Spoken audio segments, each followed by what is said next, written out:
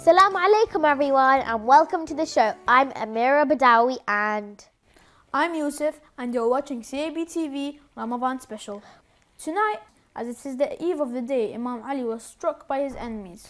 He was attacked and struck by a poisoned sword as he led Fajr prayers on the morning of the 19th of Ramadan in 14 AH in the city of Kufa.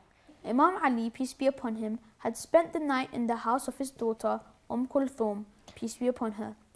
He spent the night in prayer and dua and reciting the Holy Quran.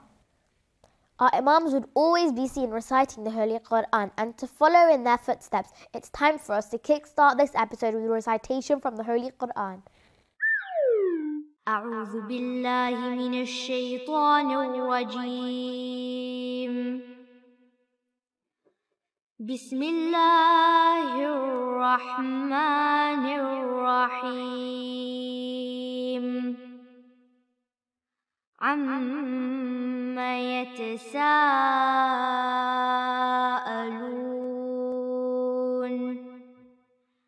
عن النبأ العظيم الذي هم فيه مختلفون كلا سيعلمون ثم كلا سيعلمون ألم نجعل الأرض مهادا والجبال أوتادا وخلقناكم أزواجا وجعلنا نومكم سباتا وجعلنا الليل لباسا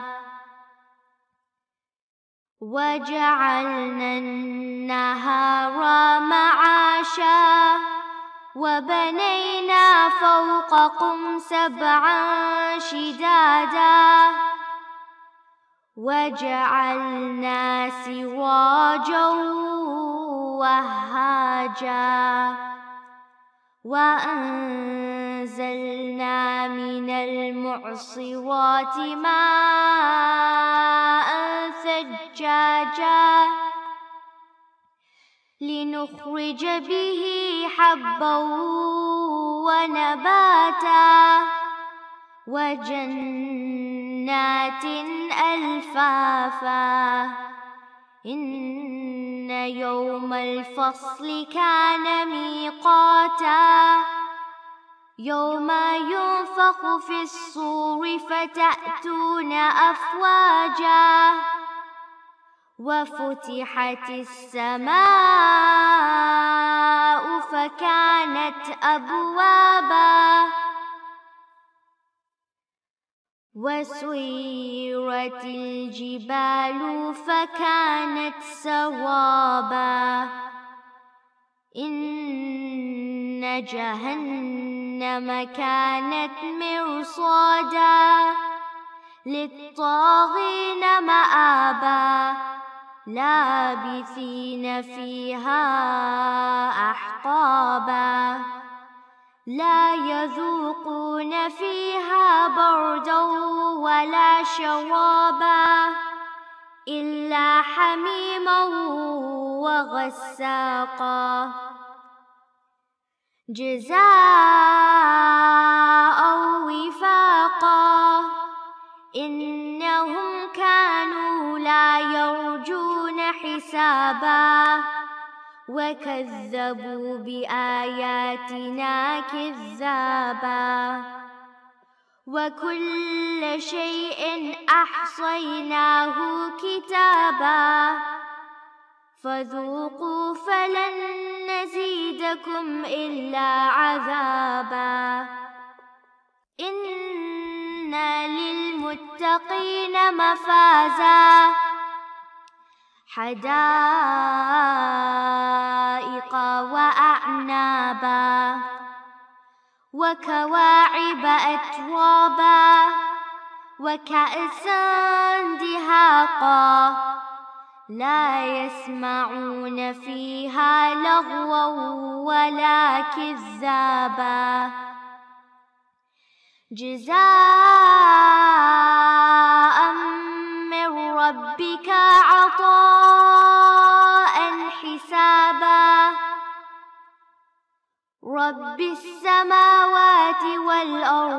وما بينهما الرحمن لا يملكون منه خطابا يوم يقوم الروح والملائكة صفا لا يتكلمون إلا من أذن له الرحمن وقال صوابا ذلك اليوم الحق فمن شاء اتخذ إلى ربه مآبا إنا أنذرناكم عذابا قريبا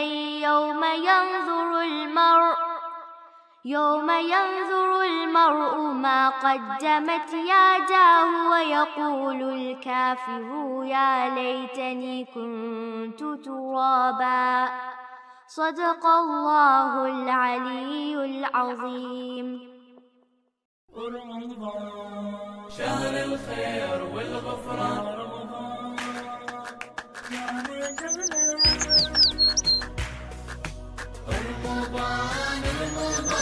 شهر الخير والغفران رمضان شهر الخير والغفران شهر الله جانا وبركاته غطانا شهر الله جانا وبركاته غطانا رمضان شهر الخير والغفران يا رمضان يا رمضان.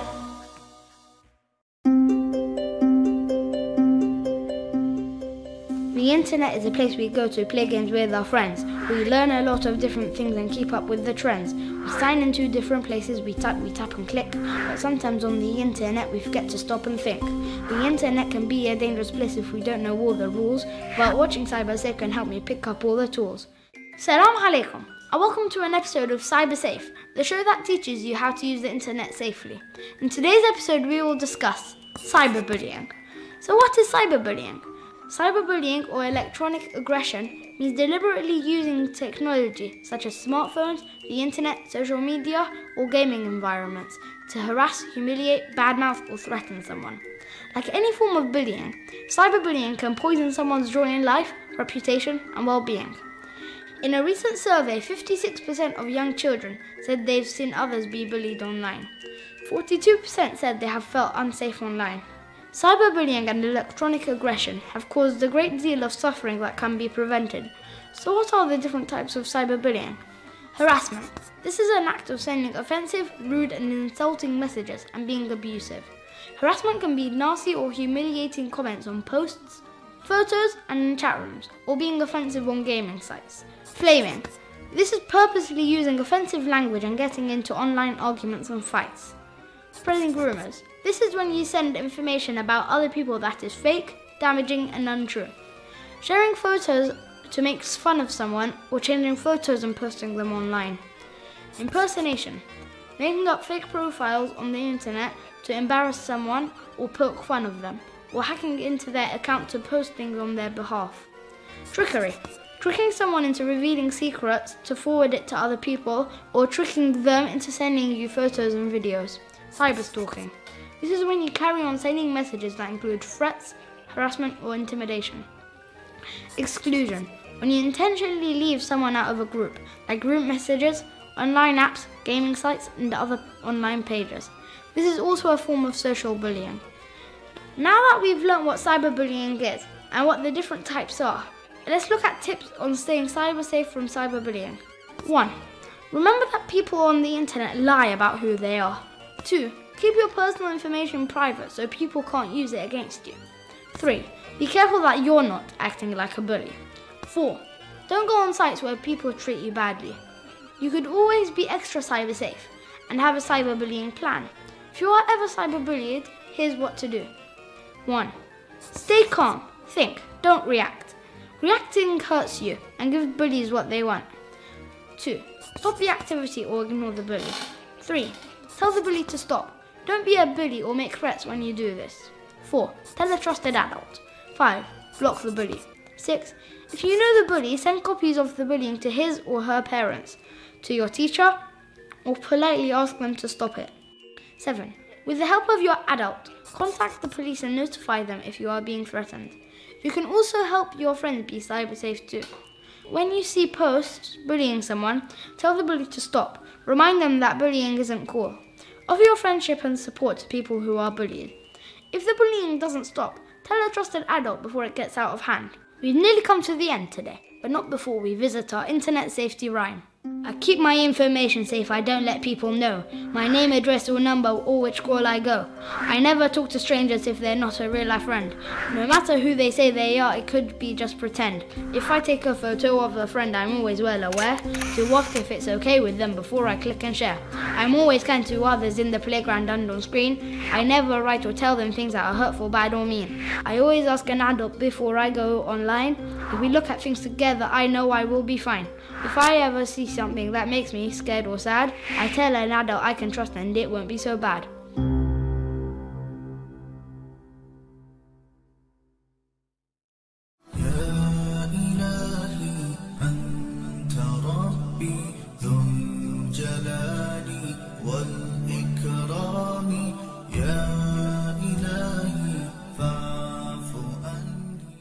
Despite being poor and living a simple life, Imam Ali, peace be upon him, would never let any poor man at the door leave disappointed.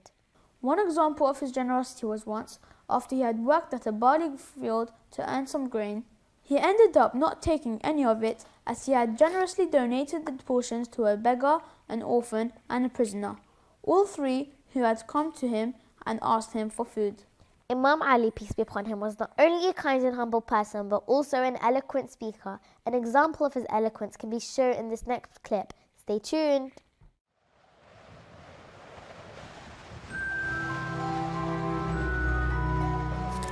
My dearest child, have I ever told you about the time when there was a man who lived long before we did? The first man to accept the faith of the Prophet, Ali, son of Talib. He was a wise man who entrusted us with his words. We mustn't ever forget about these words. Now, my child, read this sermon out loud for me, will you, dear? Of course, Grandma. The tree of prophethood. We are the tree of prophethood, the place of descent of divine revelation, the place of frequenting of the angels, and the mainsprings of knowledge. Those who help us and love us await God's mercy, and those who regard us with enmity and hatred await to be subdued by the Almighty's power and punishment. Oh, that was lovely. That was lovely to hear, my little one. Now let's close this book and keep it in a safe place before we go to sleep. Where shall I put it? Put it on that shelf, dear. The one over here? Yes, right over there, next to the red book. Here? Aha, that's the one. اللهم رب شهر رمضان الذي أنزلت فيه القرآن. One day Harun Rashid gave Bahlul some money and told him to distribute it among the poor and needy. Bahlul took the money, but a moment later gave it back to the Khalifa, who asked the reason why he did this. Bahlul said, I thought a lot but found no one more dependent and more poor than the Khalifa. This is the reason why I returned the money. I see that your guards and officers stand in the shops and whip people, collect tax and revenue, and then pour them all into your treasures. So I thought that you are the most needy person and gave the money back to you. اللهم رب شهر رمضان الذي أنزلت فيه القرآن.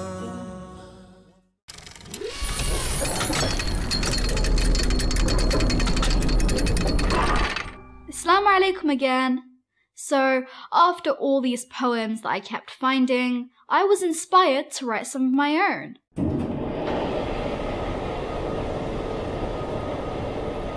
But obviously I couldn't stay away from you guys for too long, so I'm going to recite the poem that I wrote, which I'm very proud of, by the way, and you have to guess what my poem is about. Do you get it? Awesome! Okay. When I was younger, I was always taught about the way I should aim to be. I was told not to let my heart rot, and to always give so generously. I was told to help the elderly in times of need, and to be a helping hand whenever I can.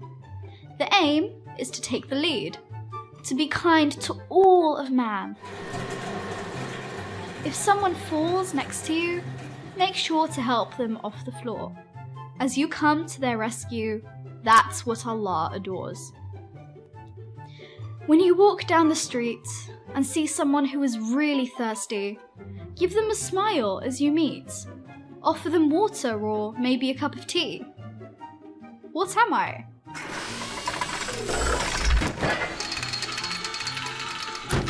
Generosity. Thank you so much for listening to my poem. I hope you enjoyed it and enjoyed guessing what it was about. Maybe it'll inspire you to write your own poems. Maybe about generosity or hijab, as I mentioned before. See you next time on The Rhyming Factory. Ramadhan ya Ramadhan, Ramadhan ya Ramadhan, Ramadhan ya Ramadhan, Ramadhan ya Ramadhan. We often think that people from 1,000 years ago were living in the Dark Ages. But in Muslim civilization from the 7th century onward, there were amazing advances and inventions that still influence our everyday lives.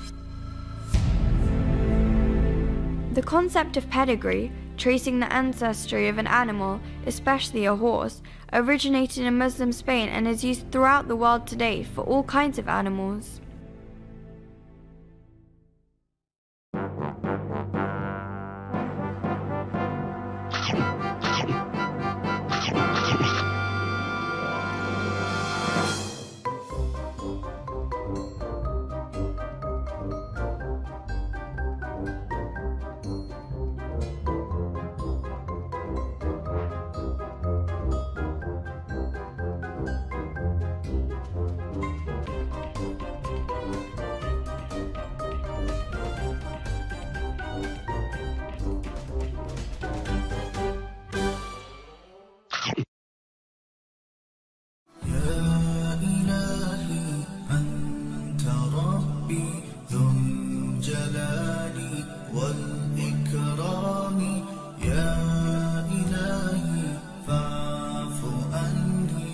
Throughout our show, we have been looking at the verse from Dua al-Iftitah to understand the deeper meaning of the words behind the dua, which was taught to us by the Imam of our time.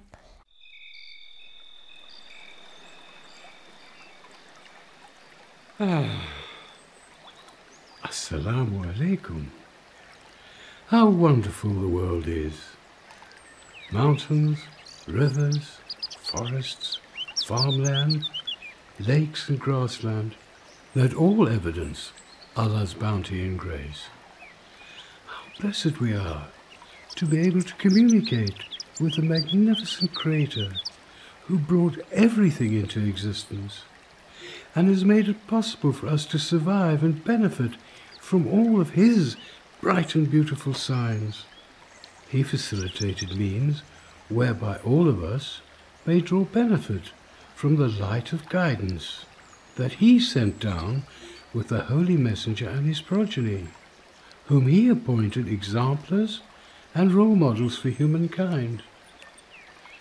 May Allah Almighty enable us to be included under the supervision of the owner of the time, Imam al-Mahdi, who is always with us, illuminating our way, even though we're not able to see him. Imam al-Mahdi shares his words in the inspiring Dua al-Iftitah that all believers read during the holy month of Ramadan. Let us listen to a part of this dua and find out what it means. وصل على الصديقة الطاهرة فاطمة الزهراء سيدتي نساء العالمين. وصل على سبطي الرحمة وإمامي الهدى الحسن والحسين سيدي شباب أهل الجنة. وصل على أئمة المسلمين علي بن الحسين ومحمد بن علي وجعفر بن محمد وموسى بن جعفر وعلي بن موسى ومحمد بن علي وعلي بن محمد والحسن بن علي والخلف الهادي المهدي.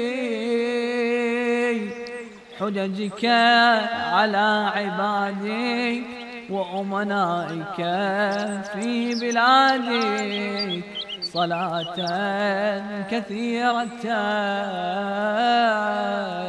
دائمة. In this part of the dua, the words we hear say, O Allah, please also bless the truthful pure Lady Fatima, who is without peer among all the women in the world. And please also bless the sons of mercy of the world, the two who lead all to the right path, Al-Hassan and Al-Hussein, masters of the youth of paradise. And please also bless the divine Muslim leaders, Ali, son of Hussein, and Muhammad, son of Ali, and Jafar, son of Muhammad, and Musa, son of Jafar, and Ali, son of Musa, and Muhammad, son of Ali, and Ali, son of Muhammad, and Hassan, son of Ali, and the successor, rightly guided one and guide, the final Imam, entrusted with your authority, with your most abundant and everlasting blessings. These beautiful words move my heart as a humble servant of Allah and as an avid follower of Ahlul Bayt. Praise be to Allah, under whose protection we all are, today and every day of our lives.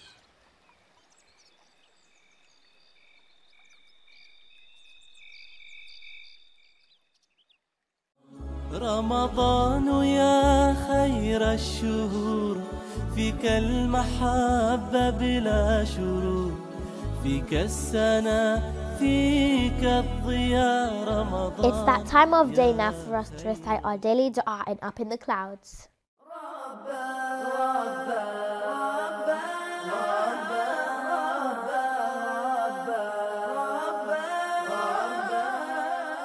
بسم الله الرحمن الرحيم اللهم صل على محمد وآل محمد اللهم نبهني فيه لبركات أسحاره ونور فيه قلبي بضياء أنواره وخذ بكل عضاء إلى اتباع آثاره بنورك يا منور قلوب العارفين وصل اللهم على محمد وآله الطاهرين.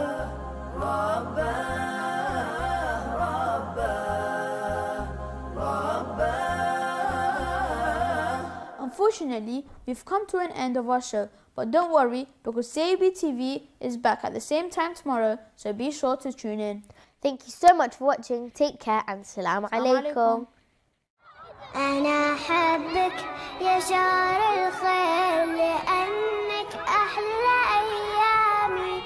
أحب أزور أحبابي وأخوالي وعمامي. أنا أحبك يا شهر الخير لأنك أحلى أيامي. أنا أحبك يا شهر الخير.